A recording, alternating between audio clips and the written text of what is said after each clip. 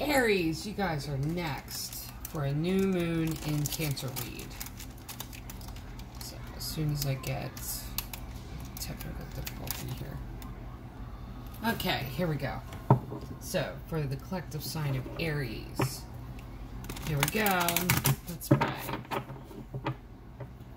Great Creator, Father God, Divine Mother, Mother Mary, angels, ancestors, and spirit guides. Just pray and ask for wisdom and clarity and for any messages needed to come through for the collective sign of Aries. For this, their new moon in Cancer read. In Jesus' name, amen. New moon is going to be this Friday. The energy of the new moon. It's usually like 3 days before, 3 days after. It's usually like up to 6 days before, after, something like that. I would say 3 to 6. Like, this new moon is very, I already feel it, emotional, and it's, yeah. Whew. Stay grounded and pray. That's all we can do. Okay. So, Aries. A time to give rather than take. New moon in Virgo. Move you over just a little bit. And surrender to the divine. Full moon. Okay, so when I see this like this, I don't rarely point this out. If I see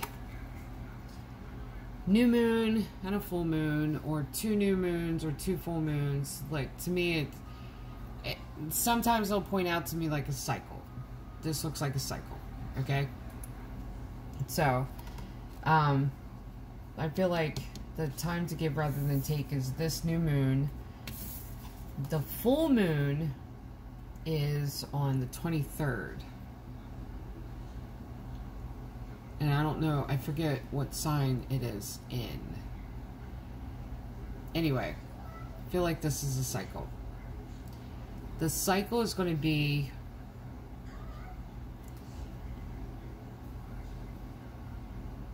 really about you giving of yourself. But it's going to be one of those things to where I feel like it's more than that. Like, it's being vulnerable. This is about a connection that you have, or that's trying to establish itself, but it's about being, it's trying to root itself. You're guarded. I feel like you're guarded. And you're not wanting to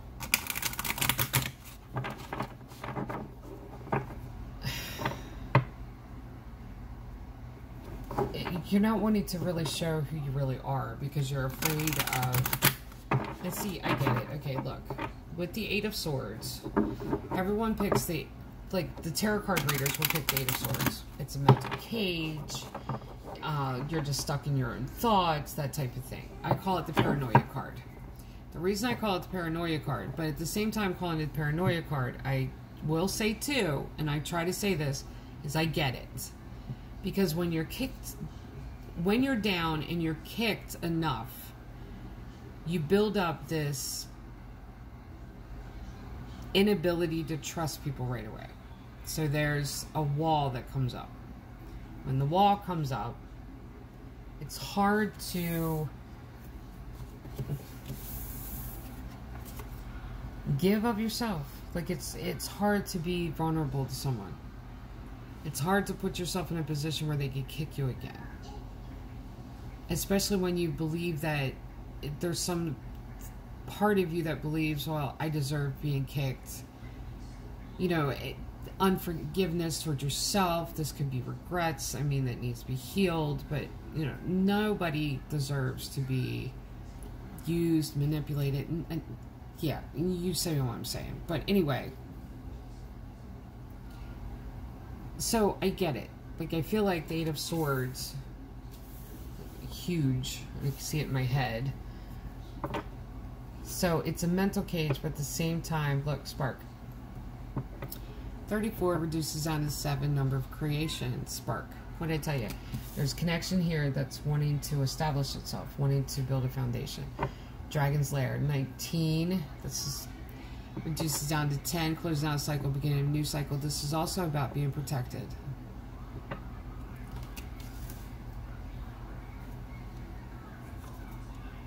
and wishing well. 48 reduces down to 12, which reduces down to 3's number of divinity. This is about asking, this is about figuring out what you want, asking for it, but really releasing it to where it's not yours. It's not yours. Like, how do I explain this? It's been a long day. Anyway. This is not holding on attachment to outcomes. That's, you know, it's about having faith, about dropping the pentacle in the well, making a wish. You know what I'm saying? Setting your intentions. But you're protected. There is the beginning of something here, though. That little spark it wants to build, wants to take root. You just have yourself guarded right now, and I feel like you've been kicked a lot.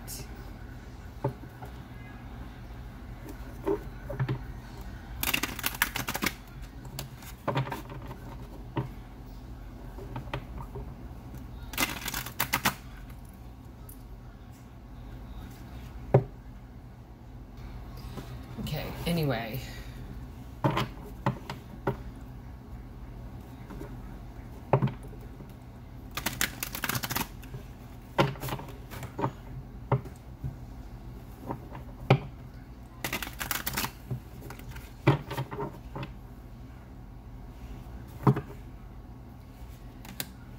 Six of Cups, Two of Swords, Star,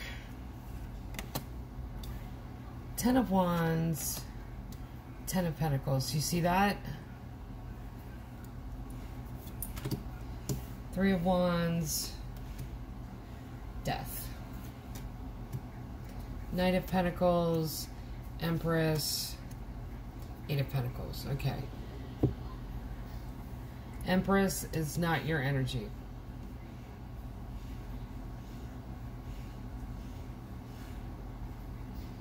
It's not your energy.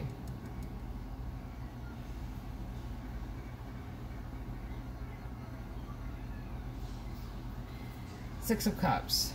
Okay, listen. Usually you see Six of Cups, immediately it's someone from your past. Okay, look. That's not how I interpret Six of Cups. Okay. I interpret Six of Cups as Five of Cups is stepping into the past, answering questions for yourself, okay? Six of Cups is taking that knowledge and everything you've learned from your past, stepping into now and keeping that with you. So all the lessons and everything, the changes that you've made, the progression, all of these moments that it could have been to where you were kicked, where you were betrayed, where you were lied to, all of that. And you're bringing the lessons with you. You're not carrying the bitterness, though. See what I mean? So you're carrying the lessons to where you're protected. The cups, with the Six of Cups, is sharing that wisdom of what you've learned in the past, your past. But this is stepping into the now with all of that knowledge and all of that wisdom and carrying it. So when you come up to this crossroads, Two of Swords, this being vulnerable, this walking away from them, you see this? Empress, this is not your energy, okay? We'll get back to that. But when it comes to them, this crossroads is going to be easier because you're going to have to carry those things, those pieces of wisdom that you learned from your past. The reason I take it as Six of Cups, bringing, all that wisdom with you, is that most of the time, the lessons that we learn are emotionally based lessons. If it's emotional, if it drives us one way or another, makes us angry, it stirs up love, pain, any sort of emotional reaction, that's how we learn our lessons. That's where the wisdom comes from. That's where the knowledge is gained, is that emotional reaction to that. So, this is going to help you make that decision. Now, you got the Star. Now look, this is about healing, but it's about getting attention, okay? It's also about being the bright and shining star that you are. It's about being authentically you and shining in the sky, being who you are, where you're supposed to be, finding your place in the sky, in the cosmos, and it's being that person. This is about growth. This is about recognition. This is about being seen, okay? But you have to be vulnerable in order to be seen. You get me? It's the only way you're really going to be seen is to be vulnerable. This person will see you. There's no gender in tarot. The Empress could be anybody. I'll get back to that. Now, the two things you have to, like the one thing you have to let down. So you got two tens here. 10 of Wands and 10 of Pentacles. And what this is 10 of Wands is a lot of words under the bridge. This is people telling you you couldn't do it. This is like that verbal assault from other people that you've taken, put it in your backpack, and you allowed it to weigh you down to the point to where it becomes a burden and you're going to have to put it down. But this is the thing. Just like 10 of Swords in the Spirit Song Tarot, where the 10 of Swords is represented by a snake, where the snake sheds its skin because it sheds the negativity, it sheds the offense, but it keeps the lesson and the wisdom from each incident. Like, it keeps that. The 10 of Wands, though, I feel like everything that people said to you or against you negatively, I cannot even speak tonight. Negative, anything said that was negative against you. I'll just put it that way.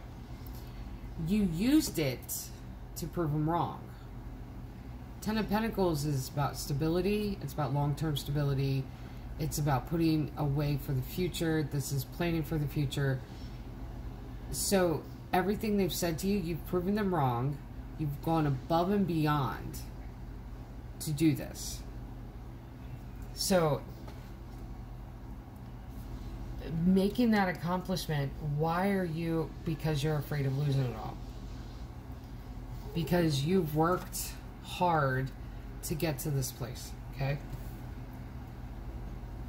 So with the 3 of Wands in this waiting period,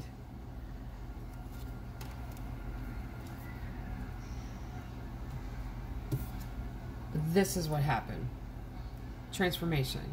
Death card is about transformation. It's transformative energy. This is emerging from the cocoon. This is becoming something completely different. Someone completely different. Now, it was a long time coming. Like, it took a minute to get there.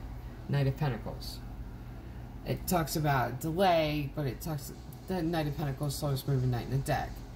This just means here that it took a minute to get on your feet, took a minute to really move past the kicks and the manipulation and the people taking advantage of you. Now, it's taken a minute to get there, okay? Like I said, this is not your energy.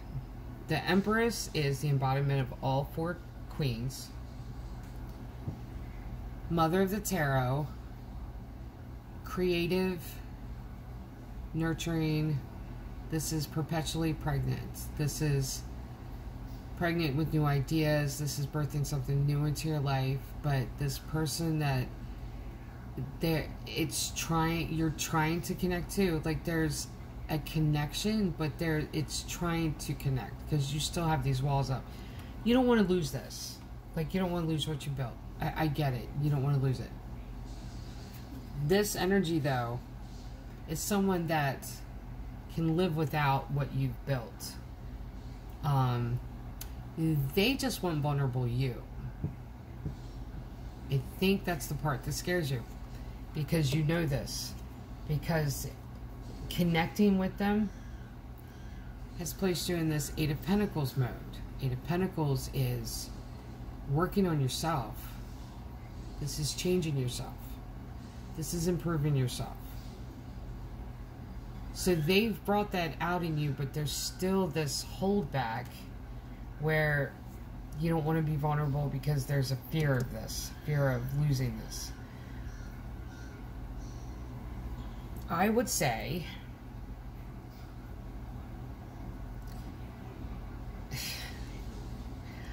I really would say that you're going to have to be vulnerable to them. Like, I really don't feel like they're a threat to you. They aren't. They're not a threat. Like, you've worked hard to get where you're at. I really feel like this energy of this person is big energy like yours. And they could go toe-to-toe with you, and they can walk away from you as easily as they can stand by you. So, I mean, just be vulnerable for a second and see what happens. I mean, I would do that. Or even ask yourself, what do I want? See what I mean? So, for the collective sign of Aries, this is your new moon in Cancer read. Love and light.